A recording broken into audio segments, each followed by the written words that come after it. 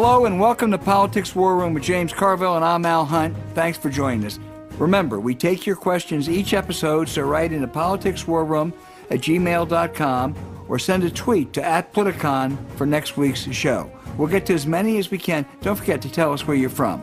Please check out the links to our sponsors in the show notes. We thank you for supporting our sponsors. It really helps to make this podcast happen.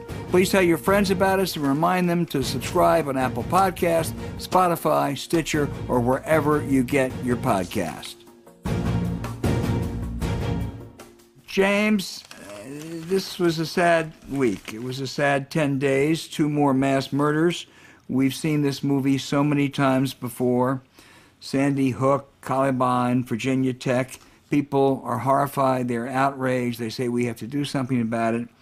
And nothing happens. And my great suspicion, fear, worry is that'll be the same this time. You know, sometimes we've done little things. After Robert Kennedy and Martin Luther King were killed, we enacted some minor gun control bills. The 94 crime bill enacted some assault weapons ban, which had a modest impact for about 10 years, and then it ended. But basically, we just continue as is. And I don't know what it takes, but I'm afraid these 2 tragedies isn't going to change a thing, and that's really depressing. Yeah, assault weapons ban, I think mass murders went down like almost 20%, which if you're at that 20%, it's a little more important than it looks like, and of course we got rid of it. I kind of share the same thing everybody else does. How many times do we go to this movie? I mean, how many people do we interview, and how many people do we say, you know, he bought the gun, the FBI knew about the guy, he bought the gun, same thing happened in Georgia. And, you know, again, the corruption is just staggering in this country, and they're not going to hold gun manufacturers liable. They're not going to do, maybe they'll get some essentially minor thing through, but it's just very difficult for me to watch this because I just can't imagine what something like that would have happened to one of my children. But nothing's going to change. It's just till there's some fix we need in this system, and we don't have it yet, and I don't know when we're going to get it. Well, this is, as Ron Brownstein says, I think in many ways this is cultural. It's just trying to persuade. I am convinced it's not just the money and the corruption. I mean, that's there. But there are a lot of people out there, a lot of Trump people, but other people too, who really have come to accept the total lie that gun control means taking away your ability to hunt, taking away your ability to protect your home. That's bogus. That's just untrue. You don't bag Bambi with a AK-47. But that's the perception. And I don't know how you change that perception. Nothing has so far, and I hope I'm wrong this time because these are as horrific as all the others. But it's I think whatever the numbers tell you on gun control, once you start doing it, you find the intensity among those people who say it's just a whatever cliche they use, the start of gun confiscation. It kicks in. Yeah, well, I mean, what's going to happen is everybody's obsessed on this story, and you know everything in the press and cable TV and every columnist, the number of columns today, what we need to do about gun control, and well, we know what's going to happen in 4 or 5 days. Something different will happen, and everybody will forget about it. And I wish I had a more optimistic point to share with our listeners here, but I hope I'm being unnecessarily and overly pessimistic, but I have to say I'm pessimistic. Yeah, me too. And I think Joe Biden must be too. He's been fighting this battle now for 40 years. The 94 crime bill, what they had to do to get the assault weapons ban is to get John Kasich and get all these votes for it. They had to give up something on mandatory sentencing. It's like anything else. Of course, no one goes back and forget all of that. It's just not. I hope I'm wrong. Somebody, some young activist out there, some change agent, somebody, please prove me wrong that they're going to do something about this. Well, there have been some really deep pocket activists. Michael Bloomberg has done an awful lot of stuff with some very good people. Gabby Giffords is out there, and nothing. Right. And by the way, Michael Bloomberg sticks his hand in his pocket. Okay, he just doesn't have a deep pocket. He sticks his hand in the pocket and pulls money out and gives it to this. And it doesn't. I hate to be like this, because the James Carville brand is generally optimism. Let's go get them. Let's fight them. We'll get them in the mountains and the valleys and the shores and the rivers and everything. But I don't think this shit's going to change anything. Anything else that strikes you this week, James? I mean, that's the whole immigration thing. It strikes me. What's going on with what I guess I don't want to call it the stimulus bill, but the financial aid stuff that we send to people strikes me. I mean, it's full of stuff out there, challenges. But I mean, I think for the most part, Biden is doing pretty good. He should not run up airplane steps, and I don't do that. I'm more terrified than steps than I am of anything in the world, and it just doesn't mean that you're not mentally sharp. But it's the same stuff. The Fox people are going nuts. MSNBC is trying to find its footing, and CNN, and it's just life continues to churn, but I think things are better. But in terms of like the corruption and the way that the Washington is run by these interest groups, I hope I'm wrong. Maybe we'll get Fred Wertheimer's House Bill 1 and something will make a difference, but I'm not pessimistic. Well, that sure would make a difference. This is a long, long time ago in the 80s. I took all my kids up to see the Capitol, up to see the Congress, up to see the Senate, because I thought it was such a majestic place. I even took my first one, 2-month-old, when there was a Saturday session, because I thought it would, he obviously wouldn't remember it. I have a 3-year-old grandchild, James. I got a whole bucket list of things I want to do with him when this pandemic is over. Going to see the United States Senate ain't one of them. It's just, it's always easy to say things aren't the way they used to be. There were imperfections, 30, 40 years ago, but man, it's gotten a lot worse. I couldn't agree more. I mean, in '74, and we at some level, you can almost hear people saying they're giving up. This is the system we live in. Obviously, Biden is 6,000 times better than Trump. But, and of course, the Colorado stuff, the Atlanta stuff, we all get appropriately, for good reason, really gassed up. But I think at the end of the day, and I hate to say this, we all know where we're going to be a month from now, and that is where we were a month ago. I hope I'm wrong. Somebody could please call it, write us a letter a month from now and say, James, you made a fool of yourself. Real changes come to America. Well, and do it this week, and I'll make one commitment. Somehow, we're going to be more upbeat next week. We may have to stretch. I don't want to be upbeat. We're going to find some way to be more upbeat. I don't want to be upbeat when people are getting shot. No, I don't want to be upbeat about that, but there are some, there are some good things. We're going to reduce poverty, child poverty, by 50% in this country. That's an awful lot of good things in that bill, and we'll get Steven we can Pinker, talk about he'll that. Tell me why I shouldn't be depressed. Okay, I will. I'm all for it. I don't want to guys. be this way. I don't want to be this way. It's not me. It's not my general outlook on life. So, Al, we talked on the show a couple of times, and actually talked in private conversations a couple of times about FUNDRISE, which is a very intriguing, I guess you'd call it a product, an idea. Why don't you tell our listeners again exactly what FUNDRISE is and why we're so enamored with this particular concept? Well, it's a really interesting company. It's spelled FUNDRISE for our listeners, and we should all be using it because in 2021, a truly diversified portfolio, it needs more than the traditional mix of stocks, bonds, and mutual funds. It needs private real estate. Studies have shown that portfolios with an allocation of private real estate generally delivered a better risk-adjusted return with more annual income and lower volatility over the past 2 decades, thanks to its track record of consistent performance through multiple market cycles. With FUNDRISE, again, that's FUNDRISE, this level of powerful diversification is available to you now. FUNDRISE provides access to diversified portfolios of private real estate to all investors with their industry leaders, and it's an easy-to-use platform.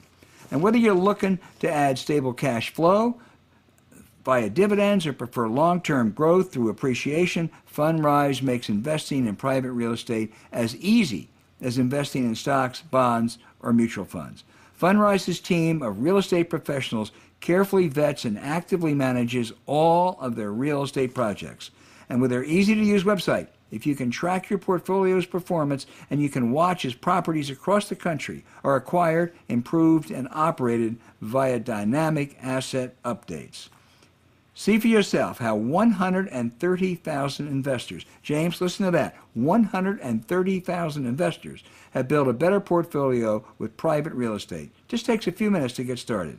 Go to fundrise.com/war room. That's fundrise.com/war room, and look for our link in our show notes. Yeah, that whole real estate thing looks like a high-end poker game, and what FUNDRISE does, it actually lets the shoe clerks in the poker game, which doesn't happen very often. It gives the average Joe a chance to participate in what, as they point out, has been a historically profitable investment. So I think it's a great idea, great idea. Yeah, it is, including market-challenged people like you and me.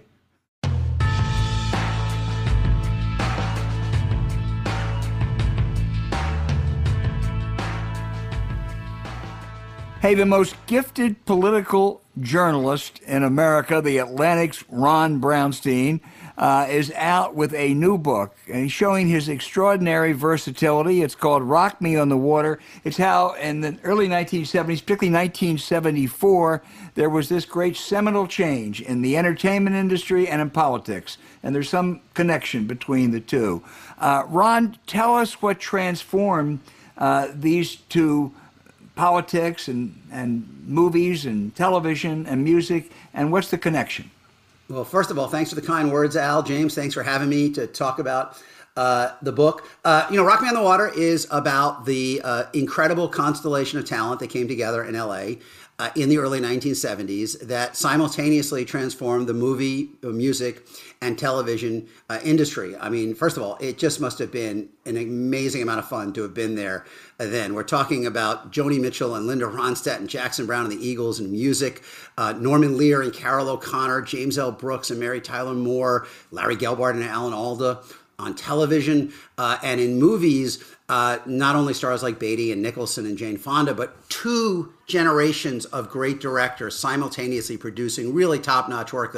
The people born in the 20s and 30s, like Alan Pakula and Arthur Penn and Bob Rafelson and Robert Altman, and the first real impact of what were called the movie brats, right? The generation born in the 40s. Spielberg and Lucas and Scorsese, Paul Schrader. And so at one level, this was just a moment of just a tremendous outpouring of pop culture mastery and innovation. But it was also, I believe, a cultural, social, and political hinge point, because it was in the great pop culture produced in the early 1970s that the 60s critique of American life was truly cemented into our culture. Ideas like greater suspicion of authority, greater suspicion of government and business, changing relations between men and women, more personal freedom, more inclusion of marginalized groups. All of the, Nixon won 2 elections in 68 and 72 by mobilizing the voters who were most unnerved by, uneasy about the way the changes that the 60s had unleashed on American society. But I believe that the integration of the triumph of all of those ideas in the pop culture of the era really forecast their eventual triumph in our society.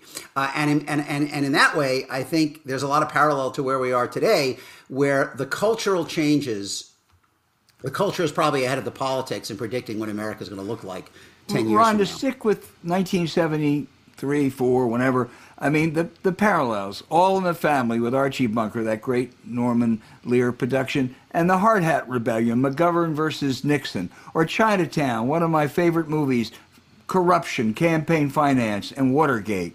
I mean, you really do. You really have drawn analogies between the body politic and entertainment in that time. Right, and they don't always move together in phase, right? I mean, I would argue the culture is usually ahead of the politics, because both in 68 and 72, Nixon's silent majority was centered on the voters, much like Trump's coalition. Nixon's coalition was centered on the voters who were most uneasy about the way America was changing and what they were seeing reflected in the pop culture. But those ideas that that we should be that we could and should be living differently in our daily lives, in the role of women, in the way that we kind of the personal freedoms that people enjoy, the way we looked at the big institutions in society, whether we trusted them. All of those ideas were advancing. All in the Family was, it kind of condensed the generation gap into a single living room, right? I mean, it took all the conflicts of the 60s and enclosed you in this one living room where they were being fought out. And as you know, Al, TV before that didn't do that. I mean, the TV in the 60s was about taking your, erasing everything that was happening around it. All in the Family really connected the medium to the moment. And as you wrote, he had a lot of great things flowed through that hole. He had a hard time getting that on. Thank goodness it did. Also the music. You write particularly, I think it's particularly interesting chapter you do on Linda Ronstadt and Jackson Browne. The title of your book is actually taken from a Brown album, and you have a wonderful description in there of L.A. and I guess circa 1974, where there would be nights where marquee names were strumming and singing together around a pool under the California stars. I mean, it just seems like a magical time. Look, I mean, as I said, at one level, this was a confluence of talent that I don't think has gotten its due. I mean, you will understandably talk about the literary world in Paris in the 20s or the modern art world in the early 1950s.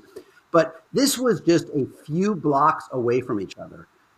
The people who were making Chinatown and The Godfather and Carnal Knowledge and Five Easy Pieces and Shampoo and Nashville, and then ultimately Jaws and Taxi Driver and Star Wars, although I guess Lucas was living in San Francisco. And then at the same time, you had this just incredible constellation of musical talent: Joni Mitchell, Jackson Browne, Linda Ronstadt, the Eagles, and then the TV, Mary Tyler Moore, MASH, All in the Family. All of this was happening within blocks of each other at the same time. And people, Graham Nash would, among others, would say to me, if you went to a party on Saturday night, you would bring your guitar, and in fact, it is a few years earlier, but when Joni Mitchell was first brought to LA by David Crosby, before she had a record contract, he kind of drummed up interest by having her play at people's parties, people's houses a little bit, to do a few songs. And somebody said to me, the next day I thought I hallucinated her, because she was so talented and so beautiful, and just so riveting. And so when I was researching this book, during the very tumultuous Trump years and then ultimately finishing it in the pandemic year, there were definitely moments where I wished I could have just kind of, stepped into the hot tub time machine and come out at Linda Ronstadt's house in the Malibu colony in 1974, because it seemed like a very good place to spend time. Wish you would have taken us with you if you did, James. Brian, we had Jane Fonda on the show, and she was predictably charming, nice, insightful. But I read about your book and all of the people, and Linda Ronstadt and Jackson Browne. Shit, Jane Fonda defined Hollywood for good or bad. I mean, so we did produce this very creative outburst, and I think very necessary, but it has produced a reaction that exists today. So talk a little bit about how Jane was kind of she was the lead horse on this. Right.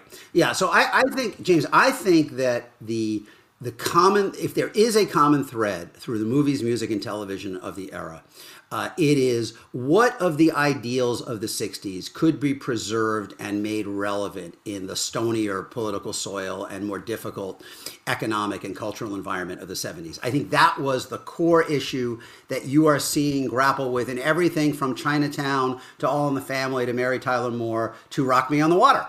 And, Fonda and her eventual husband, Tom Hayden, in many ways are like a more extreme version of what these artists were grappling with, because they went further out on the ledge in the 60s.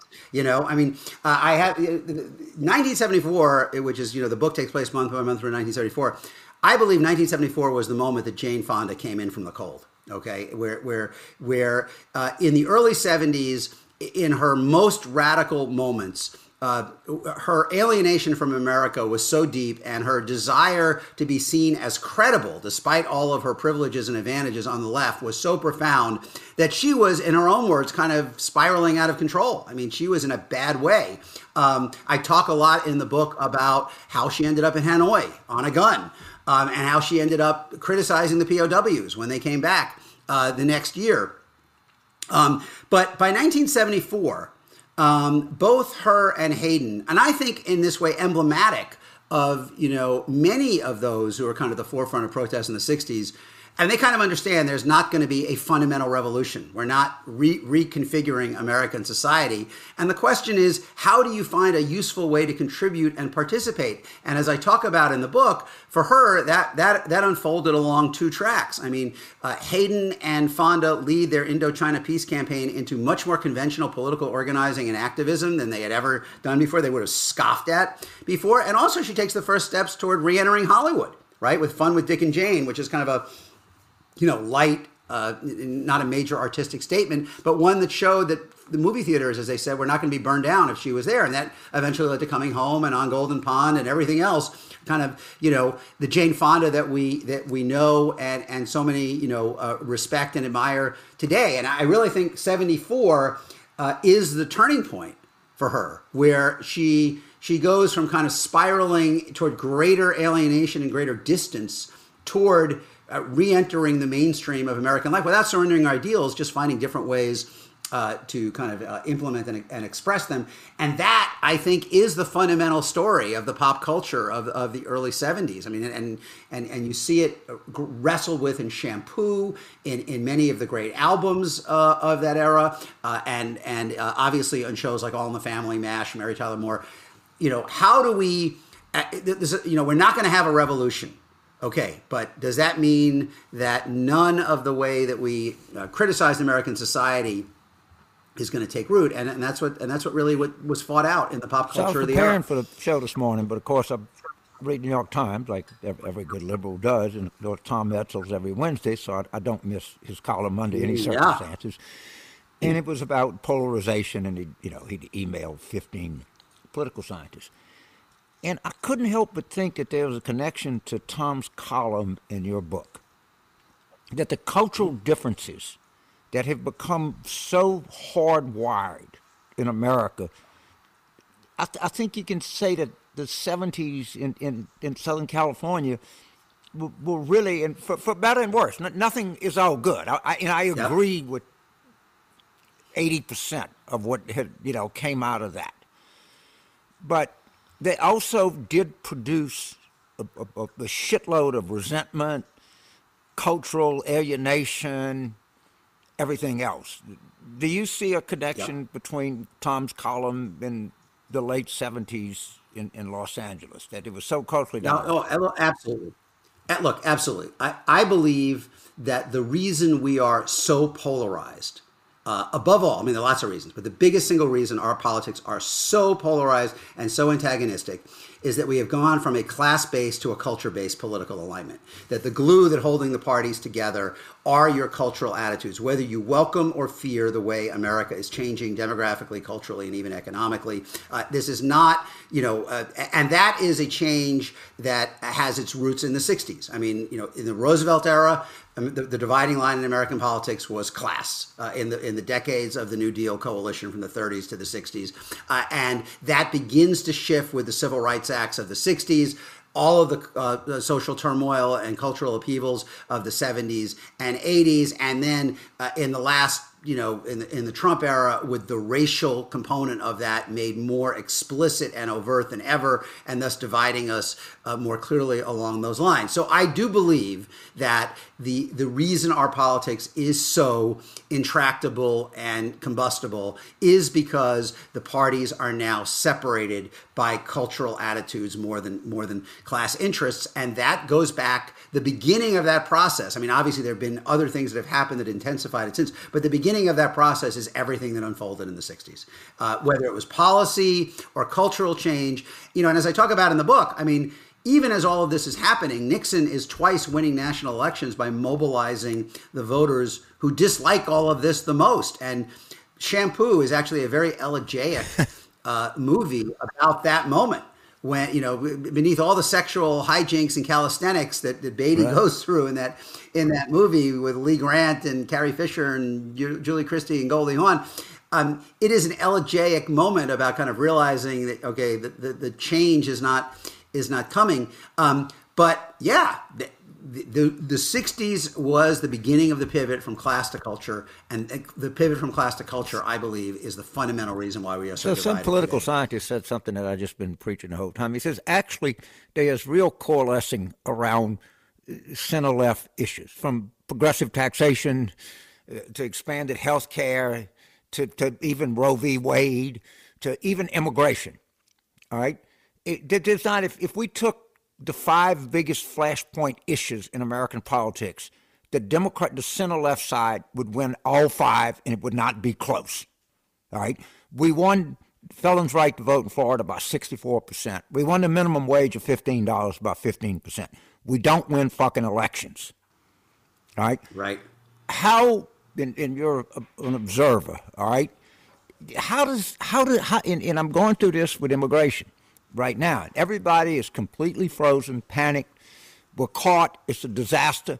There's nothing we can do. It's all falling apart. Am I wrong, or it's not the principles that we go to war with? It is the way we go to war that causes us grief.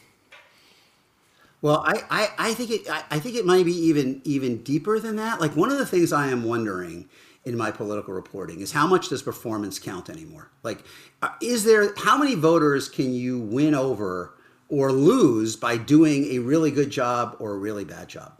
And how much of the political alignment at this point is just based on a kind of a vision of identity that this party, if you are a Democrat, you are basically embracing a changing America that is growing more racially and religiously diverse, that is more open to LGBTQ in all sorts of ways, that has different role for women. And if you are a Republican, you are joining the side that feels that discrimination against whites is as big a problem as discrimination against minorities. 75% of Republicans say that. 90% of Trump voters in Henry Olson's polling say Christianity is under assault. Roughly 3/5 say immigrants are invading our country, that word, and replacing our culture. And so, like, it's almost, people talk about whether genetic, whether these are characteristics in your life that are genetic or nature or nurture, whether they can be shaped by your environment. I kind of fear that our politics is moving into a world in which actual performance is becoming almost more and more irrelevant. I won't say completely irrelevant, but like, it's almost like we are conducting a census every 2 years of, how many people fit on each side of this line, because it has become such an expression of your vision of America. And there are so many ironies in this, not the least of which is that the older white America that is the most receptive audience for these Trump-type claims that this is our country, to use his exact phrase, and they are trying to take it away from us. The older whites, who are the principal audience for that message, they need younger non-white America to succeed, because those are the people who are going to pay the payroll taxes to fund their Social Security and Medicare. I mean, it isn't like, I think in 46 of the 50 states, there are fewer white kids today than there were in the year 2000. I mean, the people who are going to fund the retirement of older white America that is kind of responding to this Trumpian argument that you are losing control, your America is being taken away. Their retirement is being paid for increasingly by younger non-white Americans who they want to make it harder to vote. They don't want to invest in education. They don't want to invest in their health care. I mean, that's just I'm kind of turn it over to Al, but I'm going to steal your idea, and there's no Ron, patent, so I won't give you credit. Okay, I'm just telling you right now, I'm admitting intellectual theft because it's such a good idea. And I call that the brown and the gray. By the way, I have written about this since 2010. Hey, Ron. Yeah. Yeah, let me take you back to the book. Jerry Brown. Jerry Brown just burst on the political scene in the early 70s. He was different than anything California had ever seen before. I love the description of El Adobe restaurant, having gone there with him and having, rather than interviewing him, having him lecture me for an hour and a half. But talk about the Jerry Brown of 74 and then the Jerry Brown who later became, I think, one of the great governors in the history of the state. Yeah, so Jerry Brown of 74 really is the political equivalent, Al, or the political parallel to the directors and musicians and TV folks that I'm writing about, because he, and maybe along with Gary Hart to some extent the same year in Colorado, he really is the first kind of mainstream big office politician who starts bringing some of these ideas of the 60s into kind of the political landscape. He was a little older than the baby boom, but as his sister Kathleen pointed out to me, the 3 years he spent in a seminary kind of held him in suspended animation. So when he comes out, he is more exposed to the social movements of the 60s than he would have been if he had just kind of gone through a normal career. He would have been further along in his life at that point and probably would not have been, volunteering with Cesar Chavez or campaigning for voting rights in the South. But in fact, he did have all those experiences, and his kind of formative political experience was supporting an anti-war slate for the '68 convention, even as his father, Pat Brown, the former governor, was still all the way with LBJ. So by the time Jerry Brown runs in '74, he's talking about limits. He's talking about environmentalism. He's talking about the need for a government that is more open to women and racial minorities. He's talking about a lot of the ideas that had gained ground in the movements of the 60s. I mean, he's not Tom Hayden. He's not, talking about kind of revolutionizing society, but he is taking these ideas and finding the kernel, the core in them that could be part of a mainstream political campaign. And then kind of the cherry on top for him is that he's running against the backdrop of Watergate. And he centers in 1974 running in a Democratic primary that, as I say, is kind of a political equivalent of All in the Family. I mean, Jerry Brown, the young guy, the Mike Stivic, is running against Bob Moretti, the Speaker of the Assembly, and Joseph Alioto, who is the mayor of San Francisco. Older than him, Hubert Humphrey Democrats, and they just do not know what to make of Jerry Brown. I mean, they despise him. They think he's a dilettante. They think he's a grandstander. But he had his finger on something. The desire for generational change, the desire to clean up what was then really kind of a cesspool of Sacramento. And against the backdrop of Watergate, he just blows them away in June 1974, 2 weeks before Chinatown comes out. I mean, it literally is all of these things converging at the same time. And then, he wins the governorship. And as I say, Brown kind of embodied the best and the worst of the baby boomers. I mean, he was brilliant. He was able to reconceptualize things. He wasn't trapped in old ways of thinking. But boy, he had trouble focusing at the beginning after he got elected. Yeah, he did run it until he got elected the second time. Yeah, which was, 2010. So yeah, and then he became more like his dad. But he did. He was governor. I mean, like literally, he was governor. He succeeded Ronald Reagan as governor, and then he was governor again. What would it be? As late as 43 years after that. I mean, it's extraordinary. I mean, just an extraordinary mind. He was kind of knocked around by life. He lost a Senate race, ran for president. James will remember your candidate almost physically decked him in Illinois. Well, somebody on this podcast has actually beaten Jerry Brown. Yeah. Mm-hmm. I didn't know you ran, James. Ron, let me ask you a final question. I used to go back in 1973, 4. I watched all those television shows you write about, All in the Family and MASH. And I mean, I just thought they were Mary Tyler Moore. I mean, James Brooks and Gene Reynolds and Norman Lear. Mm-hmm. I don't watch any television shows. Is that just a sign of my age, or is it just that they don't have shows like that on anymore? Well, I think I actually think the TV has recovered, and there are a lot of shows more in kind of the streaming world, and there's somewhere between like the TV shows we think of as episodic TV, like an All in the Family or later Friends and Seinfeld, and the miniseries. I mean, in some ways they're more like the miniseries boom of the '70s, for which Barry Diller, I guess, can claim a lot of the credit. But yeah, no, I think TV is again shining a light, sees itself as a way of commenting on the society. And that's what I believe, as I say in the book, that's what I believe All in the Family really was the turning point. Because in the 60s, Walter Cronkite would spend half an hour shining a light on all the fissures in American life. And then the CBS would spend 3.5 hours after that giving you the Beverly Hillbillies and Petticoat Junction and Green Acres and Gomer Pyle, basically trying to erase any knowledge of any of that from your mind. But oddly enough, Robert Wood, who came out of KNXT here in LA, was a USC graduate, a football booster, a conservative, a Nixon fan, a Reagan fan. When he became president of CBS, he realized that they were at risk of losing the baby boom generation, in part to the edgier movies that Hollywood was starting to produce. And he was the guy who said we had to get current.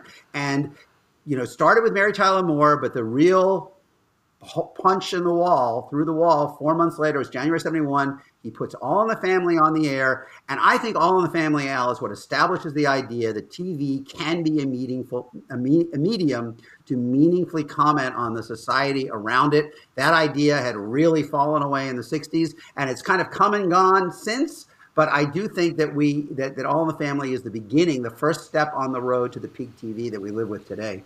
Boy, it was fabulous. James. Ronnie, it's funny because in 1974, I'd been out of the Marine Corps and I just graduated from law school, and I was kind of entering politics. And I remember Chinatown distinctly. What else had you done? I remember what was going on about corruption and Jerry Brown. And I've exited politics at this point in my life. I have to tell you, politics is so much more corrupt in 2021 than it was in 1974. I mean, the corruption that has gone on has just been breathtaking.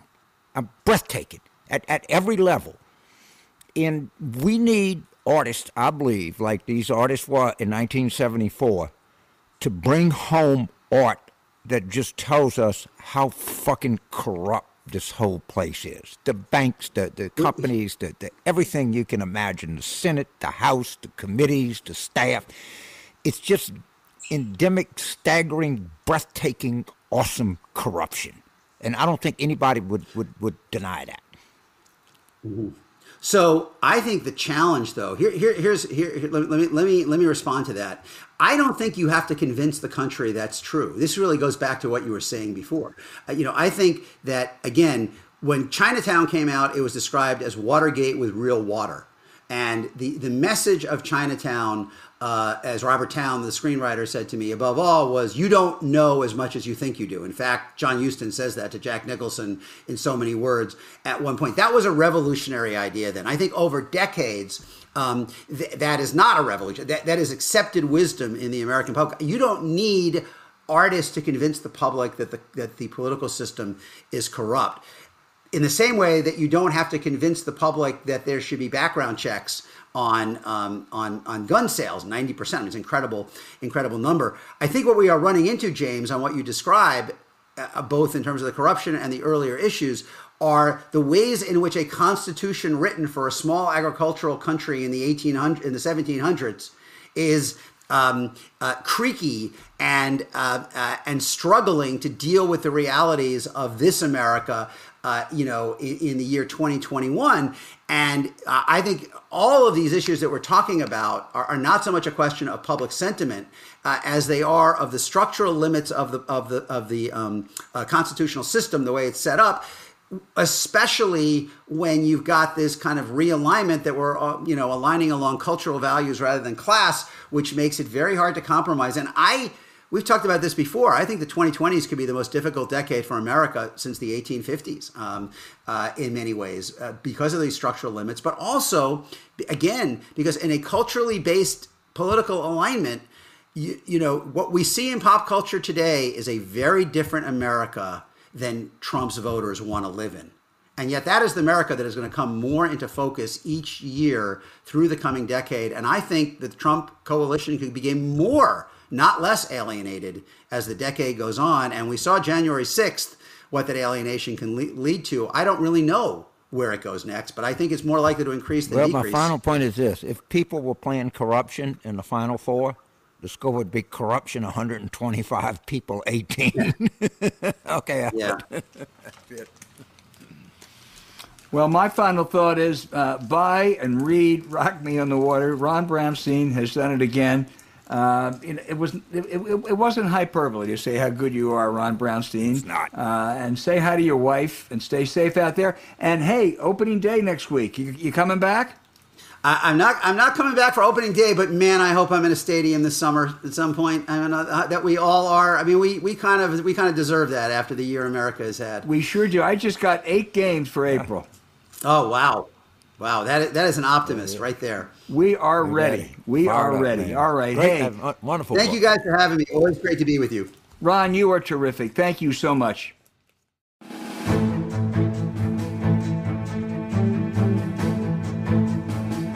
Okay, James, our favorite segment, other than our great guest, got lots of good questions. This is from Sam in Louisiana, James. He says, as I see it, there's no firm limit on the number of immigrants that cross the southern border. This has given Republicans one of the few issues that will have traction with the voters. How should the Democrats respond to fix this problem? I've spent the better part of a morning working on this. The truth of the matter is this is a right-wing cause issue to the extent that people are being told that they will come here and get let in. They obviously won't. We need to, and this is very complicated, we need to address the asylum rules we have, the rules for refugees. We've always taken asylum seekers with a good cause in the country. We understand the need for refugees. These are some of the truly most unfortunate people on the entire planet. But what I think the president has to do is just clearly come in and say, this is the problem, this is what we face with, this is what we can do to make it better. And I think that the response so far has been, everybody calls me and says, we got a big problem now on the border, James, with people getting killed. Well, the reason we're getting killed is I think we have a potentially good but unused response. And I think at some point the president or the vice president is going to have to write, an op-ed or throw a marker down here. But right now, the administration, other than Jen Psaki trying to catch knives in press conferences, they don't have a response yet, and they need one. No, I largely agree, and they shouldn't get into a debate about whether it's a crisis or not. That just puts them on the defensive. That's a silly debate to have. I think Biden does have to be actively involved, probably has to go to Mexico. 10 years ago, I don't forget the figure, 90% of migrants were coming from Mexico. Today, most of these people are coming from Guatemala, El Salvador, where they face murder, gangs, violence at home. So it's really a tragic human story, particularly when you see these kids. But I think that Biden has things he can do. I don't criticize the policy so much as it's not even the rhetoric. It's the posture. They've got to convey more both compassion and strength at the same time. Our second question comes from Kathy in Santa Barbara. She said, if all the stars align, the Senate and House managed to pass H.R. 1, and boy, that is a big star to align, Kathy, will the Supreme Court eventually toss it? I don't think they'll toss national voting standards. Congress always has been able to set national voting standards. These are for congressional elections. They don't affect state and local elections at all. If provisions like the gerrymandering provision stays in, this right-wing court, Republican court, might throw that out. There may be some other things. But the basic voting rights parts of that bill, I think even this Supreme Court would have a hard time throwing out. We do a Sunday call, and our friend Walter Dillinger, former Solicitor General Dean of Duke Law School, read the relevant constitutional provision. It would take some kind of jurisprudential gymnastics to say that Congress doesn't have the authority to do this, because as I recall, I can't look it up now, but the Constitution gives Congress great authority on congressional and federal elections, and I just think it's going to be really difficult for them to fool with that. Right. Congress sets minimum age requirements. The campaign finance laws are standard. They clearly have that authority. The next question, George, and from Malaysia, Penang, Malaysia. Oh, wow. What happened? If Trump never returns, come on, George, I hope y'all get out of this mess again. I do too. If Trump never returns or disappears for good, what would MAGA world do? Would they promote Junior to God Emperor? I think MAGA world is in kind of disarray now. and they're in real disarray. And I think they're getting to be in more disarray because I think that the Fulton County DA is dead serious, as is the Manhattan DA, as is the New York AG. And I think that General Garland is not letting any of this 6 January stuff go. And I think as it continues to unfold, MAGA will be in even greater disarray. Now, who picks up the pieces? I don't know, but there'll be a lot of people trying. But when Trump was leaving office, there was great debate that he would stay strong, he would be there, he would have this following. It was, unbelievable. And a couple of people said he's just going to kind of recede. The people that said he was going to kind of recede, I think, have been proven more right than wrong. Yeah. He's clearly not a happy camper down there, thank goodness. He's got a lot to be unhappy about. The next question comes from Pam in Jordan, Minnesota. She lives in a suburb of Minneapolis, so this is in the wake of the George Floyd case, and she really wants to learn and more about the history of America when it comes to black lives. And she said, what books would you recommend? And I'm going to tell you, Pam, I won't pretend I have any real expertise here, but I remember years ago reading James Baldwin's Go Tell It in the Mountain, reading the autobiography of Malcolm X and with George Haley. And I know a really good new book, which I have referred to for comms. Michelle Alexander has written about the new Jim Crow and what incarceration has done, particularly to black males in America. I'm sure there is a book that has a more historical sweep, but those are all be good starters. What do you think, James? I would, and I watched this about a month ago, and I read about it, and it's actually on YouTube or something. I would watch the debate between James Baldwin and William Buckley at the Oxford Union. And I got to tell you, when I started, because, Buckley was an erudite guy, just great. Baldwin kicked the shit out of him. And it really, really gave you a kind of appreciation for the way it was back then in the 1960s. And, it was a very Oxford Unionist kind of high-end stuff. But it's really worth taking a look. You could, there's all kinds of really, Harris Wofford of Kennedy and King's wrote a really good, civil rights during the civil rights movement. One of my favorite films ever of any kind was recommended to us by our friend George Stevens, is Robert Drew's Crisis. It is really worth looking at that to see what the policy and politics was in the early 60s. It's about the desegregation at the University of Alabama, but it is more a lot more than just about that. And I think it would give you terrific insight into what policymakers were trying to go through dealing with this. But the Baldwin-Buckley debate, I was stunned at I guess I always knew that James Baldwin was a very bright man. I didn't know that he was that effective.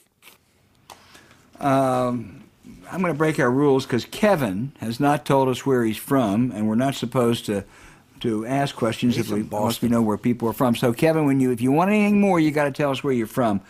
Yes, more James. Kevin's from Boston any place I've ever been. Yeah, exactly. James, he wants you to tell Grandpa Joe, as he calls him, that refusing to hire people who smoke weed is way too fucking years ago. Oh, and if he doesn't use the VT to bring him up to speed on this, he's fucking toast. I'm just quoting Kevin here now. Kevin, I'm not going to be Secretary of State because I couldn't pass the test. I admit it. I think it's the stupidest thing I've ever heard. Did you inhale? I think it's the stupidest thing I've ever heard. I don't know how somebody let that get through. It's actually a legal product in, a huge percent of the country. The game is over, man. I mean, right. It makes Biden, it just reminds people of how freaking old he is. And it's just exactly. stupid. I agree with you, Kevin, Why didn't someone stop it? I'd love to know why. I mean, it's not a huge thing, but it's a particularly idiotic thing. It is. Philip in Munich, Germany, James, asked what other government officials besides the president are theoretically subject to impeachment. Is it possible to impeach senators, representatives, Supreme Court justices, or federal judges? Can state and local public officials be impeached? The federal impeachment provision applies to the president, the vice president, and all civil officers of the United States. That includes Supreme Court justices. It does not, however, include members of Congress or members of the military. They have their own separate tribunals to deal with that. A member of Congress can be sanctioned, can be expelled even, and they can be indicted. But the impeachment provision really pertains to civil officials of the United States, and that does include the Supreme Court. But that enlightened me a little bit. I generally knew who it applied to, but not specifically. But now, thanks to Al Hunt, I'm much more schooled on impeachment in the Constitution. Hey, James, I'm looking for outrages about something new. I don't want to keep going back and living in the horrors of yesterday, but I got to make an exception. Sidney Powell, the con artist who with Rudy Giuliani tried to bring these ridiculous assertions of voter fraud against the November election, said this week, now she faces legal problems, and she said, look, she said, no one would really buy into what we were saying. Yeah, Sidney, you're right. No one would, and they shouldn't, because you were lying. It was the whole thing was a fraud. The election wasn't a fraud. You were a fraud. Rudy was a fraud. But, we can hold her accountable. We can hold Giuliani accountable. But I want to make sure that we never forget and try to hold accountable Mitch McConnell, Kevin McCarthy, Roy Blunt. I mean, these were people who, if they didn't embrace it, they enabled it. And when you have 35 or 40% of Americans believe an out-and-out lie that there was some kind of massive fraud in this election, it's because of people like that. My outrage, but he's not worthy of an outrage, is Stuart Varney, who's a old bag of crap idiot, said on Fox Business or whatever he is that the reason we have $3 gas is because of the Green New Deal. I mean, the stupidity of that is not worthy of comment. But as opposed to outrage, I want to come in praise of Senator Bernie Sanders, Vermont. Because Bernie Sanders said, it's something I've felt for a long time. I'm not comfortable with Twitter banning Trump. And Bernie Sanders gave such cover to people like me who really don't like this idea that you take people, that you stop people from speaking. They can't come to the university. They can't be on the platform. They can't be on anything. And, and Bernie is like I am, we're different, was a Jewish guy from Brooklyn, grew up urban, and I was a Cajun kid from South Louisiana and grew up rural. But at some level, Bernie Sanders and I have the same instinct when it comes to speech, and that is let everybody talk. And I thank Senator Sanders, because it's very hard when you're in this kind of environment to say that, because you get slapped down, canceled, fired, anything else that happened. And I think the old guys like me who love free speech, Senator Sanders gave us a lot of cover. So congratulations to Bernie Sanders. Amen, James. And we can plug another podcast, because he said it in Ezra Klein's podcast, New York Times, and it's worth a listen. Bernie really was quite interesting, quite candid in that.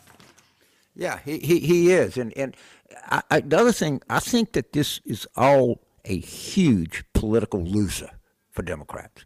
I think the idea that the Smith Faculty Lounge runs the Democratic Party is hurting us all around the country. And I think people are starting to wake up to that and starting to understand that. And I thank Senator Sanders, because he gives enormous credibility. I mean, he gives the kind of, if you will, Catholic, he gives the imprimatur for those of us who are more on the free speech side of this debate. When you have free time, James, you can't read or work on personal development. Let me tell you about the ultimate life hack for learning new things and getting ahead. It's an incredible app that solves the problem, and we highly recommend it. It's called BLINKIST. BLINKIST is really unique, and it works on your phone, your tablet, or your web browser. BLINKIST takes the best key takeaways for busy and successful people like our listeners, collects them from thousands of nonfiction books, and condenses them down into just 15 minutes. And with its audio feature, BLINKIST makes it easy to finish a book anywhere, anytime. You can start using what you learn right away. 12 million people are enjoying BLINKIST's massive and growing library this moment. There's everything from self-help to business, health, and history, along with the latest titles from the bestseller list and the classic nonfiction titles you always meant to read, but you never had time to. Right, James? Yeah, and if I'm the classic guy that is curious, time constrained, and lack concentration. If you have any of this curiosity, scheduling issues, you don't have a lot of time to concentrate on something no way, this product is tailor-made for you. It's just really, really tailor-made for you. And they have some really good books there. Two of the recent favorites are Sea Stories, My Life in Special Operations by William H. McRaven, that's Admiral McRaven, and Untrumping America by Dan Pfeiffer. With BLINKIST, you get unlimited access to read or listen to a massive library of condensed nonfiction books, all the books you want, and all for one low price. Right now, for a limited time, BLINKIST has a special offer just for our audience. Go to Blinkist.com/warroom, try it free for 7 days, and save 25% off your new subscription. That's BLINKIST, spelled BLINKIST, Blinkist.com/warroom, all one word, to start your free day, 7-day trial. And also, you'll save 25% off, but only when you sign up at Blinkist.com/warroom. You also can look for the link in our show notes.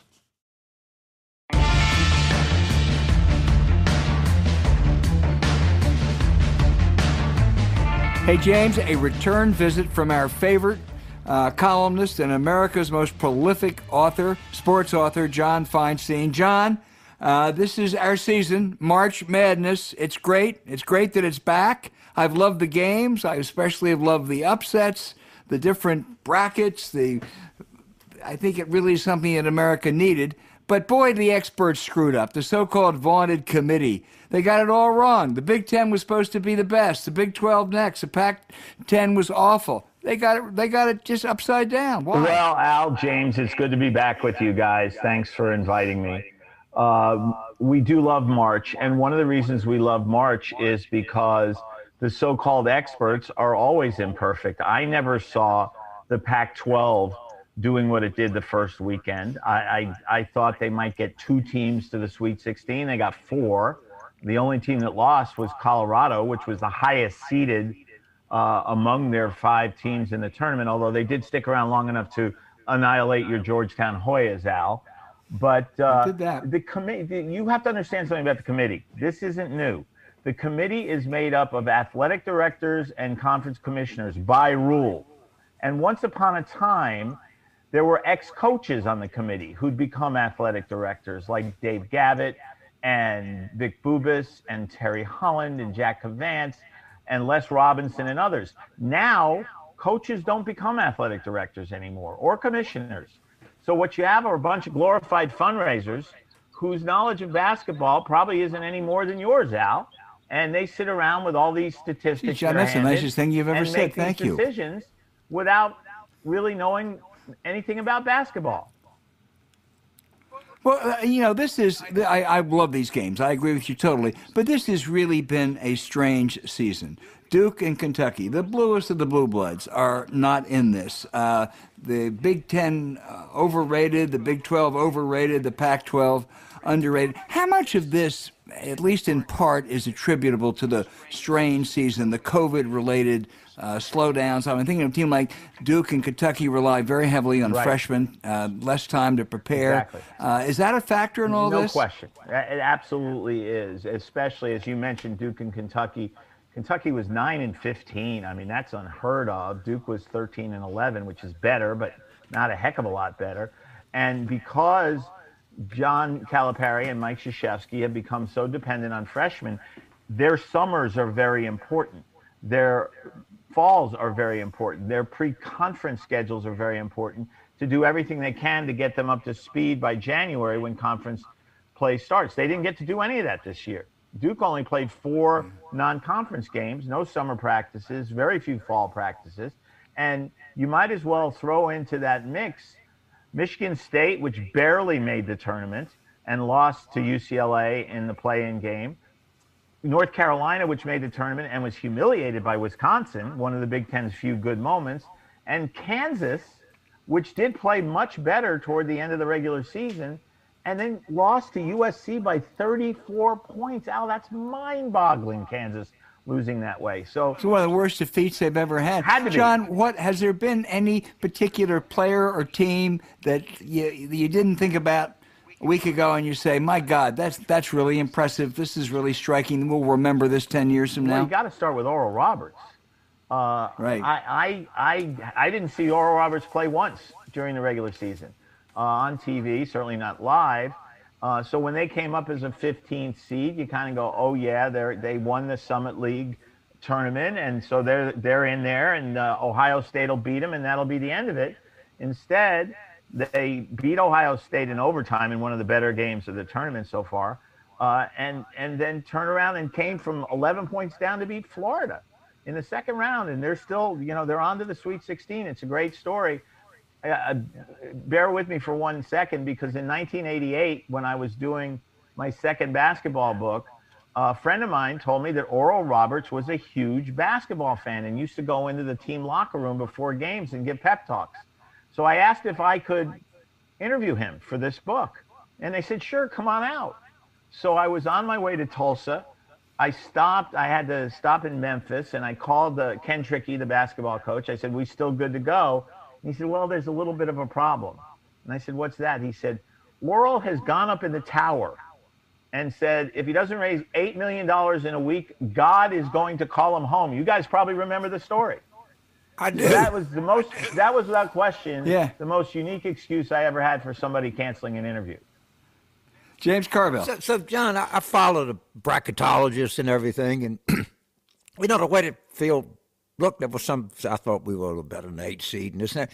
But if you'd have had total basketball people that would have been on the selection committee, where would it really have differed from what they came out with? Well, in a couple of ways, James. I think, first of all, in some of the seedings. I mean, if you watch, I did watch Loyola play a lot this year.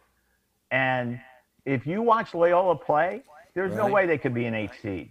That was unfair to Illinois that they were in the 8th seed. Now, Winthrop did end up losing to Villanova, but they were underseeded at 12. Colgate was underseeded at 14, even though they lost to a very good Arkansas team. But the little guys always get the short end of the stick, both in terms of getting into the tournament and in terms of seeding, because even though these guys are each of them is assigned 3 conferences to focus on. And that one person is supposed to be the expert on the Summit League, on the Horizon League, on the Missouri Valley, whatever conference it is. And so when the team comes up, they can say, well, these guys are really pretty good, and let me tell you why. Except, as I said before, they don't know basketball. It's one thing to use the eye test, but if the eyes watching the games don't understand the game, that doesn't work out too well. I always believe, James, that the little guys get the short end of the stick 90% of the time. And part of it is because what do the committee and the networks call one another? Partners. They're partners. So they want television to be happy. That's why, coincidence, Illinois plays Loyola Chicago in the second round. So what happened with the Bucknell-Lehigh series this year? Bucknell-Lehigh? You wrote a book about them. They played 4 times, because the Patriot League has this crazy schedule where actually Colgate only played 5 of the other 9 teams in the league, for example. I mean, it was an insane schedule, because a lot of leagues, whether it's the Big Ten or the Patriot League, have commissioners who don't know what the hell they're doing. So let's assume, because you and Al particularly, but I am too. I love college basketball, and everything is wrong with college basketball. So let's assume we were having lunch at the Palm, and I hand you a napkin in a big pen, and I said, write down the 3 things about college basketball that John Feinstein would fix. What would you put on that napkin? Well, first of all, you got to start paying the players in some way, shape, or form. And I'm not necessarily saying you pay them every 2 weeks, because there'd be tax implications with their scholarships if you made them out and out employees. But you need to let them make money off their names, images, and likenesses. The NCAA is dragging its feet as best it possibly can. You know, the reason you constantly hear the reference to, quote, student athletes, which, by the way, is redundant. By rule, you have to be an enrolled student to be a college athlete. It's like calling someone a person man or a person woman.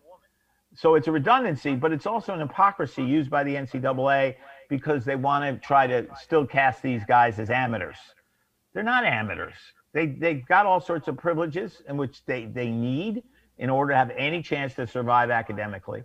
But and the top ones at the top schools, they're preparing to play in the NBA. And what's wrong with that? When I was in college, I was preparing to be a sports writer. Well, and if the Washington Post had offered me the chance to work there after my sophomore year, I'd have gone. You know, the idea of criticizing players for coming out early to make millions of dollars is ridiculous. So the first thing I do is I would find a way for the players to share in the billions of dollars that they're making off the tournament. The only reason they're having the tournament this year, guys, is because they lost $450 million in TV revenue last year, and they weren't going to lose it again. The second thing I would do is I would change the way the game is played, in the sense that every game we watch in this tournament has 10 2.5-minute timeouts, TV timeouts, and a 20-minute halftime. How does the game have any rhythm that way? I always say the NCAA tournament is so good that even the NCAA can't screw it up. Because in spite of all that, we sit there and we watch it. And the third thing is, 70% of the kids playing Division I college basketball are African American. And it's worse in the NFL, it's worse in college football, but still under 30% of the head coaches are black.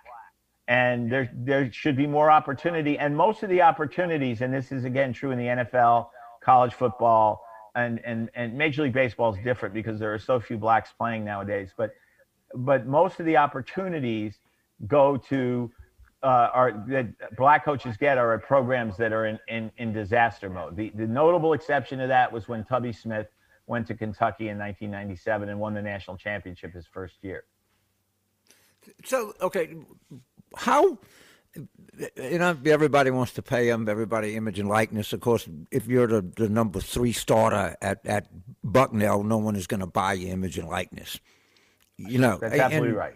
And so how do you execute paying? Do you pay minimum wage? Do you pay the starting 5 more than you pay the reserves? No, but name, image, and likeness, James, isn't the schools paying. It's you paying someone to come in and speak at a convention, or at, the way you guys get paid. I get paid occasionally to speak to clients of a corporation or whatever it might be. In Alabama right now, the starting 5 for the Crimson Tide would be in high demand. They'd be in demand to sell cars. They'd be in demand to speak. They'd be in demand to do autograph signings, and they get paid whatever the market will bear. Okay. And you're right about Bucknell. But the kids at Bucknell aren't making billions of dollars for Bucknell. But wouldn't that just make everybody want to go to big, wealthy universities with a big following? Well, they already do. Okay. They already do. All right, Albert. Those schools still already have the advantages because they're on TV more. They have bigger recruiting budgets. They can tell their players you're going to play in 20,000-seat arenas. Right. The advantages are already there. Right. But if the Alabama Business Council... Hey, John, it's with great reservation that I praise the NCAA because I think it's a racket. But they really, it appears, have so far done a very good job with that bubble in Indianapolis. And then they screwed it up. They offset it by the way they treated the women's tournament. Well, I suppose we shouldn't expect anything differently, but they really did. As I said before, the men's tournament is the cash cow for the NCAA. So I don't know, I can't put a number on it, but let's say 80%, 85, 90% of their focus since last summer, when they trademarked the phrase battle in the bubble in preparing for this, has been on being able to carry out the men's tournament, because the men's tournament is where they make their money. The women's basketball, which has come a long way, to go back to that old Virginia Slims commercial, in 20, 25 years in terms of the quality of play, is still not a moneymaker.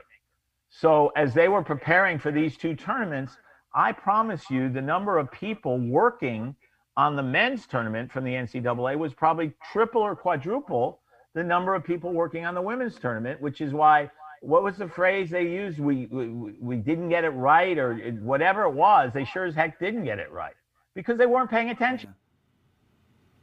Hey, John, John Thompson's posthumous memoir, he said, cheating is everywhere. Everybody, he said, if I were back coaching again, I'd cheat because you have to. How widespread is cheating in college basketball? Al, I remember John telling me years ago that when he was a high school coach, he recruited at St. Anthony's, which was against the rules. And he said that he told the players he was recruiting, you might as well come play for me because I'll admit I recruited you. Unlike other high school coaches who would say, oh, no, I never recruited. I never recruit anybody. And John was always honest that way. I don't think it's as widespread as some people would want you to believe, because it's the old cheaters cop-out. Everybody does it. Not everybody does it, but a lot of teams do it. A lot of coaches do it. And the reason cheating pays, that's the problem. Rick Pitino will always get another job because why? He wins. See, he wins. Losing is a much John, worse if crime. you remember, you told us a story one time about John Thompson and a coach's confab with, I don't know, the Liberty coach or someone like that. Do you remember the story? McKay, yes. Yeah. And they had a come to Jesus coaches meeting after the year when Dave Bliss, one of the Baylor players, got killed, and Dave Bliss told his players to lie about it when law enforcement came in. And there was all sorts of accusations of cheating going on, as always. So they brought all the coaches to Chicago. And John Thompson was retired. This was in 2006. And they brought John in as, someone who was in the Hall of Fame and could speak to all sorts of issues. And Richie McKay, who's done a great job at Liberty, by the way, was at Oregon State at the time. And he stood up and he said, Coach Thompson, don't you think the most important thing we can do right now as coaches is to have a closer relationship with Jesus Christ? And John, being John, looked out and said, I think the most important y'all blanks could do right now is to stop cheating all the time.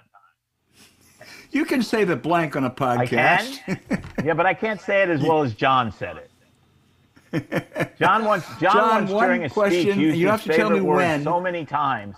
It was like a black tie audience. He was getting the Dean Smith Award. And you could see all these people kind of going, oh, my God. And John finally turned to me. I was sitting right near the podium. And he said, John, these people don't understand. I speak two languages, English and profanity. So John, we have to... John, let me just ask you a final question, James. You don't tell me when. Who will be the next Duke basketball coach? I don't know, and I don't think Mike Krzyzewski knows. I think Mike's going to coach one more year. That's a guess. It's pure speculation. He'll be 75. He wouldn't want to quit on this season. He could have a good team next year, give him an opportunity to walk away feeling good about his last season. But I think I think he wants the next coach to be black. Duke has never had a black coach in either football or basketball. So it's way past time. So Tommy Amaker, who's done an amazing job at Harvard, has to be in the conversation. Johnny Dawkins, who almost beat Duke 2 years ago at UCF, has to be in the conversation, his first great backcourt. I think Jeff Capel, if he can get it going a little bit at Pittsburgh, he had a bad season this year, lost a bunch of players to transfer, would be in the conversation. And I think John Shire and Nate James, who are both on the staff right now, would be in the conversation. If he goes outside the family, he's not going to get Brad Stevens, who I'd love to see him get. He might get Shaka Smart, whose star is dimmed a little bit at Texas, or he might go after a guy like Porter Moser, who's done such amazing work at Loyola. Boy, he sure has. James Carville? So we had the NCAA tournament in New Orleans, I think it was 2013, and I was on some bullshit committee. And was talking to him and said, what I think you guys ought to do is you talk about the women's tournament and the men's tournament. you should have them in the same city. So the women would play the semifinals on Thursday and the finals on Saturday. The men would do the Friday, Sunday thing, however you want to work it out. All the press would be there. Everything would be in one place. You'd actually do something not really objective. You would save, you'd joint the thing, get a network to carry both of them. And, you don't know if you can do that. It's institutionally kind of difficult to coach women's basketball and men's basketball. Well, to me, no one's ever given me a convincing idea of why that wouldn't be good for basketball fans in general and would be really good for women's basketball. Well, let me start with a logistical problem. I'm not sure there's a city in the country other than maybe New York or LA that has enough hotel rooms to have the Final Four for the men and the women at the same time with all the fans that come for it. But the more important point, James, if I'm the women, I don't want to share a city with the men. I don't want to be considered the second class Final Four in that city. The other thing is, if you hold the women's games in the football stadium, you're not going to sell it out. You're just not. Women's basketball is just not as big as men's basketball. It's just we got to get over it. So the point is, you would elevate. The idea behind it is actually to elevate women's basketball. But I'm not sure there are plenty of places. Look, there are plenty of places where 500,000 people, 1 million people come to Mardi Gras. All right, you can if you did it in the Smoothie King and you did it there, you have 50,000 people. That somebody could figure something out. But the idea that there's parity between women's basketball and men's basketball is just nonsense, and is never going to be. But the one thing you would do by doing that is you would bring a lot of attention to women's basketball, because every reporter, every TV thing, every interviewer, everybody would be in the same place. It might be a little difficult. I think it would be good across the board for college basketball. Well, I hear what you're saying, and you're right. You would have all the media there in the same city. But I just think logistically it would be difficult. Again, I don't know anything about logistics. I can barely get my family out to dinner. But I also think it's better for the women to have the spotlight to themselves in a different city. And they do get plenty of media coverage nowadays. All right. Well, and they have their own TV network. ESPN televises every game. Right. John Feinstein, before you go, you want to pick a winner? Will Gonzaga run the streak? No, I hope Gonzaga wins. I hope they do.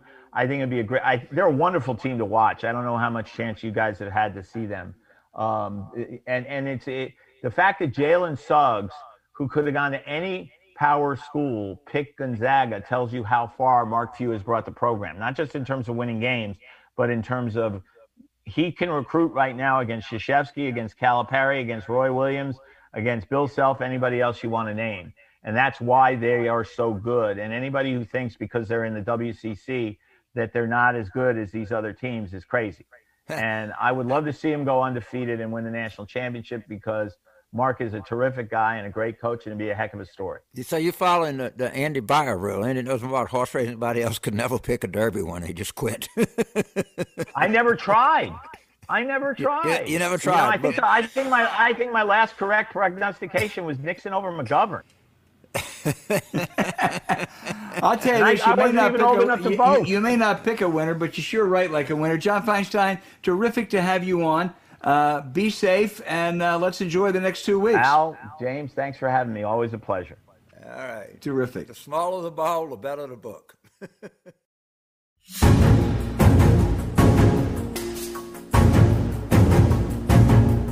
Hey, thanks for listening to Politics War Room with James Carville, and I'm Al Hunt. Don't forget to send your questions for us by email to politicswarroom@gmail.com or tweet them for next week's show at Politicon, when we'll be joined next week by author and historian Gary Wills, maybe the most prominent public intellectual in America. Following this episode, we really would appreciate you check out the links to our sponsors in the show notes each week. We deeply thank you for supporting them. When you do, you help make this podcast happen.